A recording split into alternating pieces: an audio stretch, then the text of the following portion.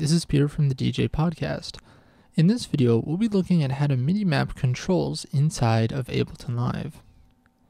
Once you have your MIDI controller set up in the preferences, you can start MIDI mapping by going over to this button on the top right of the program that says MIDI. Simply click on the button and you'll see that a bunch of the different options in the software turn blue.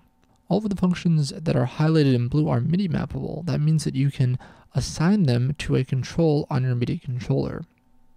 You'll also notice that we have a new pane on the left, and that is for MIDI mappings.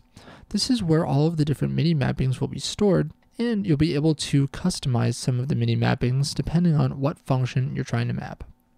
So if I want to map a button, for example, this play button here, I simply have to click on the button, and then you'll see the little brackets appear around the control. Then I have to press a button on my MIDI controller. You'll see that now next to the button, it says which MIDI channel and what MIDI note is assigned, and it shows it directly on the button itself.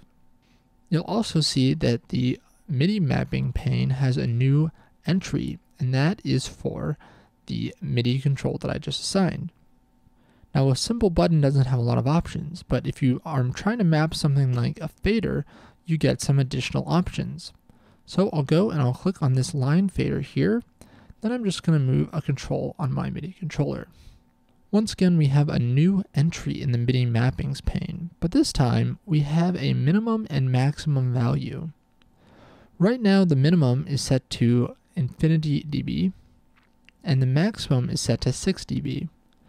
If I'm doing a DJ mix, I probably don't want to push the volume past 0 decibels.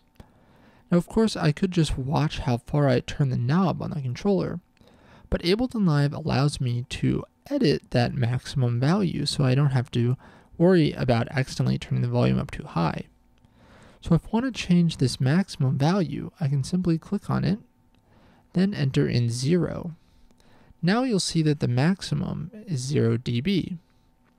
If I go and exit out of MIDI mode, which I can do again by just pressing the MIDI button, now when I turn this knob, you'll see that if I turn it all the way to the left, it's at minus infinity like before. If I turn it to the right, you'll see that I can only go up to 0 dB. Having the ability to easily set a minimum and maximum value is great, because by setting a maximum value on something like a fader or an EQ, you can prevent yourself from overloading the signal and having it distort. Now, of course, you can MIDI map more than just the standard controls that you find on channels. You can also map just about anything. So if I go and add an effect, like a auto filter, for example, I'll just drop it onto a channel. Then I can go back to MIDI mode, and you'll see that all of the effect controls are also assignable. So if I want to assign something like the frequency, I can also do so. Get out of MIDI map mode, and now you can see I can adjust the frequency on this filter. Almost all of Ableton Live's functions can be MIDI mapped, so you should take some time to create your own custom MIDI mappings for your controller and your specific style of DJing. If you'd like to stay up to date with the DJ Podcast, subscribe on YouTube or follow us on Twitter or Facebook. And don't forget to visit thedjpodcast.com for more video tutorials to improve your DJ mixes.